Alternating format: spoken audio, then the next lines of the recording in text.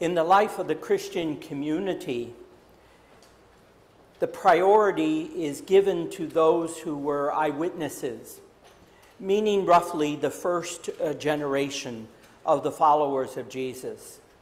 It's like in many things, right? The stronger the witness is, the eyewitness, the better it is. If it's second or third hand witnessing, then it's not as strong. We know that. And so in the life of the Christian community, to be an eyewitness gave you a certain priority. What's interesting is that in the development of the New Testament, we now have a better understanding that none of the gospel writers were eyewitnesses, that they really come from the second generation. They may have received, meaning they may have gotten right from an eyewitness a story about Jesus or words of Jesus, but they themselves never heard Jesus speak. In fact, it even could be said of Paul. Paul did not really ever encounter the historical Jesus. He may have had visions of Jesus, like the post-resurrection visions the disciples had. Happy Mother's Day, Ma. Children today. Oh, thank you, babe. But he never saw Jesus. Planting?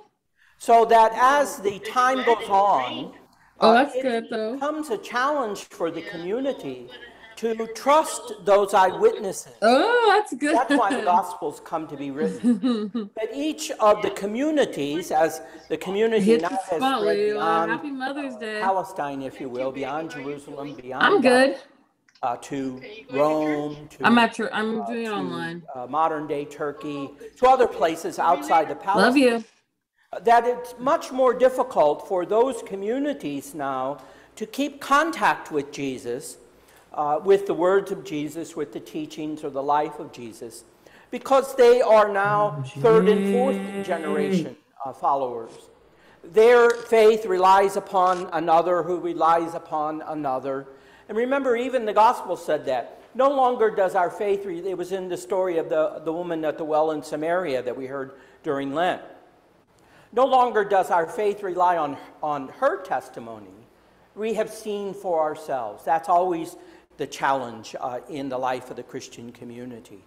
So that by the time the Gospels come to be written, particularly the one that we've been hearing now, the Gospel of John, that we're well into the third, almost fourth generation. If the death and resurrection of Jesus comes around 33 of the Common Era, the Gospel of John, scholars tell us, doesn't come to be written until about 80 or 90 AD. So we're a long way from the time of Jesus, historically, but also location-wise, geographically, we're a long way. Again, we surmise that the Gospel of John is written perhaps in Ephesus, in the community in Ephesus, in modern-day Turkey. So the audience changes over that time. So perhaps something that Jesus might have said won't make sense to somebody who is not located in the original geographical, historical moment of Jesus' life. It's not maybe going to make sense. And so what the gospel writer has to do is provide an interpretation, if you will, for something that Jesus said. At the root of that is the teaching of Jesus, but he adapts it, if you will, maybe that's a better way to say it, adapts it for his community. Again, because of the change in circumstances. And we do this with just about everything, right? We know even how our democratic system is set up with the Constitution, that the framers of the Constitution realized that, in 100 years, maybe they didn't think that way, but the Constitution in its original form wasn't always going to be understood in the way as generations came on, and so they left it open for amending the Constitution as the times changed and as the new needs and new circumstances arose. So it's a similar kind of process. But here, the gospel today and yet last week, we're back into the time of the final meal that Jesus shares with his disciples. And in that final meal, two things that the other gospels also agree upon happen, or at least one thing. that all the Gospels agree upon. And that is that they shared a meal with each other. All the Gospels talk about that. John's Gospel adds to that meal story the foot washing story. Remember, that's how that after the meal, he takes off his cloak and he washes his feet. And he said this to them at that time. You have to go all the way back to Palm Sunday when we read that part of the story to talk about the symbolic meaning of the foot washing. Jesus says, as I have done to you, so must you do to each other. That's my command given to you. There's nothing in the Gospel of John that has ever used that terminology before, command, except in this place. Now, again, what scholars suggest is that this whole sermon, if you will, that we find in the meal story in John's Gospel that is not in any of the other Gospels is John speaking to his community with the voice of Jesus, if that makes sense. So that it's not Jesus at all, but rather John, the writer of the gospel, trying to help his community, 3 generations or more away from Jesus, understand that they are indeed still connected to Jesus by way of his teaching. But who they are now as a community is an enlargement, if you will, or an expansion of what that original community might have been. Remember, again, historically, Jesus is speaking to Jews, and in a way, his message is for Jews. But in the time of Paul and the next generation, it now is extended to Gentiles. So that the community of Christianity, by the time the Gospel of John is written, is a much more diverse, a much more broader community than the original community of Jesus. So he says, as it is, if you love me, meaning John is asking is, do you love Jesus? Well, if you love Jesus, then it requires of you a certain response, and the response is to keep the commands of Jesus. Now, up to this point, the only command that Jesus has given is to wash each other's feet. But given where we are in the 21st century, we can look at the other Gospels, perhaps what John's community didn't have the advantage of doing. And there, remember the question that's asked? In one Gospel, it says a lawyer came and asked Jesus. In another Gospel, it says a young rich man comes and asks Jesus. And the question is, well, what's the greatest command? And in response, Jesus turns it back on him and says, well, you know the Torah. What does the Torah say are the greatest commands? Young man or the lawyer responds, love God with everything that you have. Second, love your neighbor as yourself. A quote from the book of Deuteronomy and a quote from the book of Leviticus. So in this sense, in John's Gospel, keep the commands is, by the way, not to keep the 10 Commandments, because nothing is said about that, but rather to understand that if you're going to live in this community, thinking of the Jewish community, then you're going to keep the Torah. You're going to practice Torah. That it's not just simply following rules and regulations, obeying the commands, but rather living in a certain way in relationship to each other. And that's hinted at, if you love me, that talks about relationships. That you live in a certain way together in community. Loving God with everything that you have, and then loving your neighbor as yourself. As the story goes on in Luke's Gospel, of course, then it moves to understanding in Luke's community, again, another generation after Jesus, that means in the Samaritan story that you have to love even people who are outside of our faith tradition, outside of our group, if you will, outside of our tribe, maybe to use a modern term. That you have to be more inclusive about the way that you understand your relationship with each other, but also in the way that you understand your relationship with those outside. So for John's community, that it becomes important to know that we have to be not only making sure that we're in relationship with God. Well, how do we come to know God? Well, it's evident in this text that we come to know God by looking at Jesus. that Jesus is the expression of God, or the way that we come visibly to see who God is. And of course, if you go back through the gospel, who God is somebody that God is one who, again, inclusively touches lepers, associates with the poor, heals the blind, makes whole, that all part of that story. So that knowing God is not an intellectual activity, but rather is the practice of life within the community. And you do it by modeling the example of Jesus. That's the best way to understand it. But we know that, well, be honest, right? Is that an easy thing to do? No, it's not, is it? We might say it's easy to love God, whatever that might mean, and you see that's our problem, right? That sometimes we do things that we think is out of love for God, when actually it's terribly destructive of any belief about God. But it's more challenging to think inclusively of who neighbor is going to be.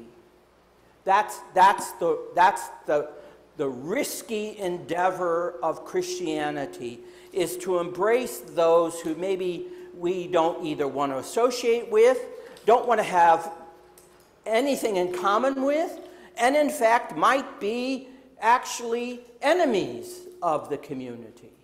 But we know that's what we have to do. So given the fact that that's not easy to accomplish, the text today uses a very specific, a very technical word that might get lost in the translation. The English translation uses the word advocate. Well, I did a little research, and if you read my thing in the e-Sojourner, that the actual Greek word in the text is parakletos. So not to impress you, I took 1 semester of Greek and 4 years of Latin in high school and don't remember any of it. So you have to do some extra research to get the memory working again on it. But parakletos is 2 words. Para, the P-A-R-A, is the word for alongside of or beside. And kletos is the word for call. So to call beside, or in some sense to stand beside. You're called to stand beside. I pushed it further because as it gets into Latin, when Jerome translates the Vulgate from Greek and Hebrew into Latin, that the word in Latin becomes advocatus. And that's where we get the English word for advocate. Well, advocatus, again, if you separate the word out, is ad, for, or to, vocatus, called to. So something about the use of the word, at least in Greek, parakletos, or Latin, advocatus, suggests that the individual, if you will, is called to stand beside, to walk with, to be engaged in such a way that that individual supports another, or supports the community, if you will. Parentheses around this is as a sidelight, that of course this will go on, and where we're headed to liturgically is the celebration of Pentecost in 2 weeks. And on Pentecost it's understood that the Holy Spirit, and you notice in the text it says the Spirit of truth, so that somehow or another in the length of Christian history and tradition and the development of theology, that the advocate becomes the Holy Spirit. In any event, close parentheses, back to the story, right? For teachers in the congregation. I said that this word is a very technical, precise word, because it's a word that in the audience of John's community, where it's being spoken to, that they would immediately be thinking about lawyers and the judicial system. So that an individual attempting to take their claim to a court wouldn't be thought of as going alone, because that would be disaster, but you would look for someone who would go with you to the court, who knew the language of the court, who knew the system of the court, who knew everything about it, so that when you got to the court and your opponent on the other side stood up and said crazy things, that your advocate, your parakletos, was there to immediately object and would stand up and say, that's nonsense. Not that they ever say that, but you might say that from time to time. That's really nonsense. You have no proof, no evidence for that, blah, blah, blah, blah, right? We're just kind of inundated now with all kinds of trials and courtrooms and all that kind of stuff. So this should all be familiar as to how this operates. So in any event, the technicality, the technical nature of this word implies that to accomplish this Christian life and this Christian community, that we can't do this alone on our individual ability, because there are just going to be times when we're just not going to know what the heck's going on or what we need to do in response to it. Carla and I were talking about the fact that she said, and tried to open up the box with the coffee creamers in it, that she read the directions on how to open up the box, and of course it didn't open the way that she wanted it. I told the story that I had I usually give the directions over to Steve, because I'm a visual putter together, and I just look at the thing and think I know what I'm doing. I told Carla that we were putting together a thing to go in our bathroom that had a glass case on the top and a cabinet on the bottom, and I had the whole thing laid out on the floor of the kitchen, and went to attach the top to the bottom, and it wouldn't attach, and I got frustrated and said a few words, and Steve, of course, comes back very quietly and says, well, did you read the directions? And of course, at that point, I said, what do you think? No, because I just figured I knew how to put it all together. He said, read the directions. Well, after a few more choice words about being told that I should do something that I didn't want to do, I read the directions and found out that I had actually put the top upside down, and so had to deassemble the whole thing and start all over again. And by this point, it had taken 3 days to put this thing together when it should have only taken 2 hours to put together. But that's besides the point. So the thing is that sometimes we need a set of instructions and directions on how to do this work of Jesus, how to be in community with each other, because it's not always evident, and it's not always going to be easy, right? That having a lawyer or an advocate who will know all of those things, that person can stand with us, stand next to us, and guide us along, hopefully guide us along. And hopefully we end up on the good side of things, that we have been well defended, that we have been able to bring forth witnesses. And here, if you think of witnesses, not just somebody who's going to sit in the witness box and give either eyewitness testimony or character testimony or whatever it might be. I'm thinking of my cousin Vinny's movie where the lady gets on the stand and she figures out that the tire marks aren't from the car that they got a picture of, and he says, well, what do you know about that car? And for seemingly 15 minutes, she tells everything that she knows about the car. So she is a, expert witness. She expertly can do that.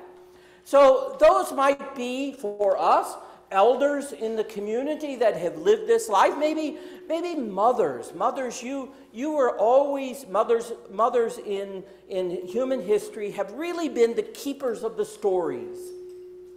They're the ones who tell the stories.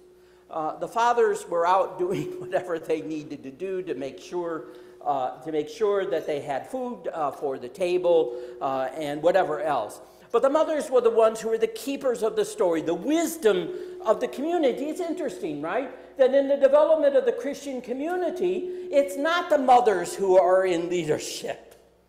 It's the fathers who think they know everything and don't have to read the directions and tell everybody else how they are supposed to live their lives, regardless of how well they are able to keep to the truth and the tradition. So, mothers, you were the ones who told the stories, who kept the stories, who had the wisdom necessary, right? How often would we go to our father if there was an injury that we had? Probably not very often. At least I didn't anyway. I went to my mother. And so it is through history, if you will, that there are people like our mothers who keep the tradition, who know the wisdom, and who stand in a position within the community to be our advocates. And I think, I remember just watching yesterday, and whatever my full response might be to the situation, but it was about the case that's in our sights right now about the young man who was shot as he was fleeing from the police. And there they were down at the city hall protesting. Maybe not many people, 10 people maybe. And who were the speakers? The mother. If you watch any of those stories about any of the shootings and any of the killing, it's the mothers often, not always, but often, who will speak. I think of seeing the pictures of, especially in war-torn places, who do we see more pictures of? The women, the mothers. I'm saying that, and you could go through any number of situations or circumstances, whatever they might be, that in all those instances, mothers, you are, and mothers have been, advocates for us. Like that story I told at the beginning. My mother said, your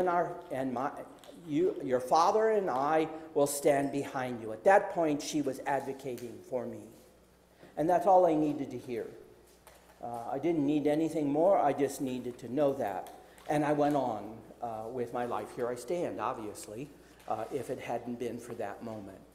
But think of the people in our lives. No, let's think of ourselves. That not that we are expert witnesses or eyewitnesses or character witnesses, although that might always be helpful for us.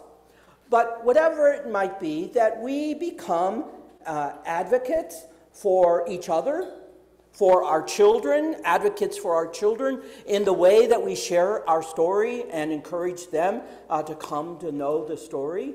That we are advocates for the homeless, that we're advocates for people. Why? Because in understanding how this work of our lives as followers of Jesus, as disciples of Jesus goes, that it's not to get our souls saved or to get us individually to heaven. That's not what it's about. What it's about is to transform and change the structures and systems of the world in which we live that oftentimes stand against the value of life and not only contradict life, but actually work to destroy, demean, degrade life. So that we have to be in a position that if we're going to hold to the commands, quote the commands, love God, love neighbor, if that's the guiding principle, you've seen it as we put it up on the PowerPoint to begin with, that if those three facets of our life as a community are what we believe, then we have to be promoting it amongst the community. We have to be promoting it with each other. We have to be saying that we do believe in extravagant welcome. And oh, by the way, it's not just a belief, but it's a practice. We do this.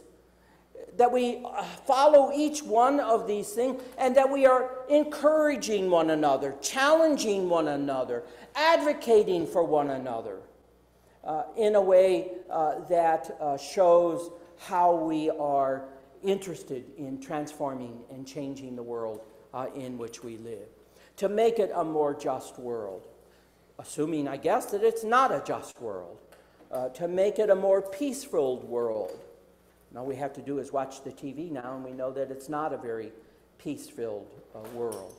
So that those are the kinds of things, and it's not just the Holy Spirit sitting on our shoulder whispering into our ear what we need to do, but rather understanding, as the text today suggested, that God is in us, the example of Jesus is before us, and so that once we know this, then that gives us the strength and the ability to be in a position, public position, to engage the world through the lens and vision of the reign of God.